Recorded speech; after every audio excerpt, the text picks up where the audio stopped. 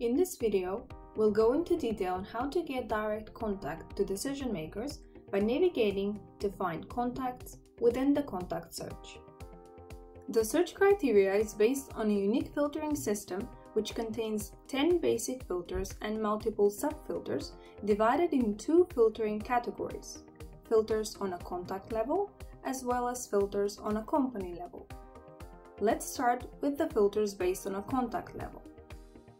First, we have the job position filter, which helps you define the prospects by their job title, the company hierarchy, and the department they work at.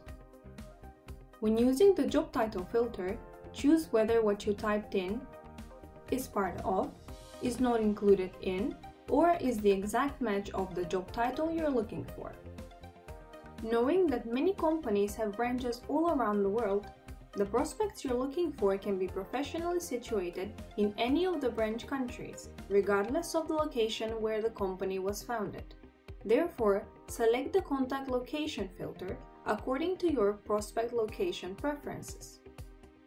We know that the most important data for you is a direct contact to the decision maker you're chasing for. So when you click on Contact Info, you can select the direct email and LinkedIn profile availability, as well as the confidence score group of the found emails. Now we can move on to the filters based on a company level. The Company HQ filter gives you the option to select the location by continent, country, or regions within the country where the company has been registered. For a more specific location search, you can also select the city and the postcode, as well as if you'd like to include only companies that have a headquarter in the selected company location. Therefore, in this example, we're looking for companies registered in the Netherlands, as well as their employees only for their Dutch office, without the other branches included if they have any. To make the search even more specific, you can select the industry of your targeted audience by clicking on Select Codes. You can choose a category or subcategories of the industry you prefer. For easier search, you can either type in the code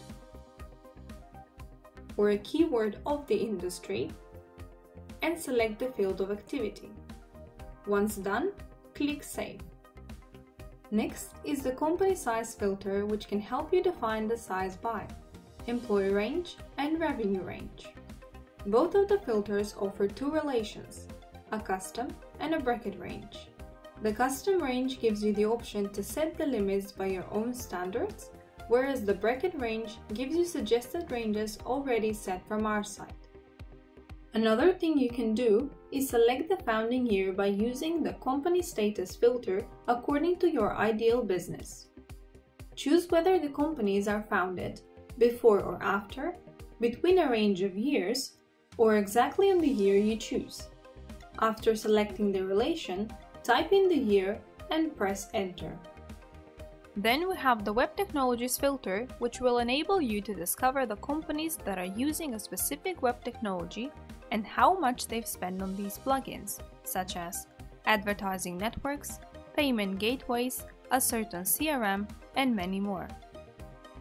For a contact option of the company, click here on Contact Info and select from the company phone number, the general company email, the company website, and their LinkedIn profile.